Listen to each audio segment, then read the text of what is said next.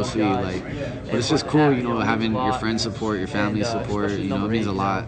Getting the support from back home. I heard you on Matt Michelle's podcast yesterday talk about you just living the dream, the dream come true for you. Can you sort of take a step back from that and realize like how far you've come in the last 2 years, and now you've got all this attention on you. You've got the Heisman Trophy campaign. You're a quarterback of an undefeated team last year that won the Peach Bowl. Can you believe how your life has sort of taken course over the last 18 months? You know, I gotta give the glory to God on that. You know what I'm saying? Like, I know I wouldn't be here without His divine intervention, and you know, like I said, like you said, you know, it's come a long way from, you know, where I was, and but I gotta give a lot of credit to my coaches, you know, my family being the best support system possible, my teammates having my back through thick and thin, give my girlfriend a lot of credit too. She's been there since I was a freshman and going through those growing pains. So, you know, I'm just grateful for the opportunity I'm in. What's the name of your girlfriend, just so I can know like how to spell it? And then Lennox Naya Morejo. Fantastic. Yeah. I'll write that down real quickly because you said it's a big part of who you are. Yeah. Go ahead. How do you spell this?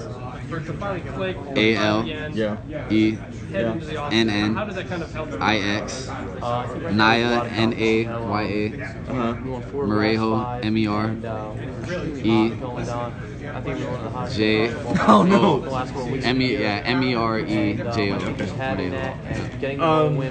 You know, every team talks about getting better from last season.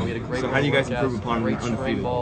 I mean, obviously you can't improve on undefeated, but I think you can improve as individuals. You can improve in the classroom, and all you can do is just take it game by game, and day by day. You know, we start camp next week, and that's where it starts. You know, attacking camp. You know, just trying to better our minds in the film room, in the weight room, on the practice field, competing our butts off, and just getting better each day, and then just trying to be 1-0 at the end of each week. And if we're 1-0 at the end of each week, you know, that'll take care of itself. It's been a lot of fun Do you like all the attention that sort of come your way? I mean, yes and no. I think the attention I get is the attention the school gets and the attention the team gets. So I'm grateful for that. But at the same time, you know, like I said, it's about this team. It's not about me. You know, I think if this team is successful, then stuff will come my way. But if our team's not successful, then you know, it kind of is what it is. But I'm focused on the team's goals and not necessarily individual accolades. And you were in there when the commissioner was talking, and he talked a lot about how UCF deserved to be in the playoff and everything. What did you think about what the commissioner said about UCF? You know, I mean, it meant a lot. You know, he has some very valid points. You know, this conference is very good from top to bottom. There's teams that can play with any teams in the country. Like you talk about that 2015 Houston team. They're a great team, and then the year after they put a whooping on Oklahoma and Louisville, and those are the past two teams that had the Heisman Trophy winners. So it just speaks volume of this conference, and you know the way we're able to compete, and you know we do deserve more respect. Thank you, McKenzie. Appreciate it. Thank you. McKenzie, how has the transition been between the Scott Frost coaching staff and him as a head coach, and now having to adjust both your game and the entire team to the new coaching staff? Honestly, it hasn't been too bad of an adjustment. I think it's been pretty smooth, actually.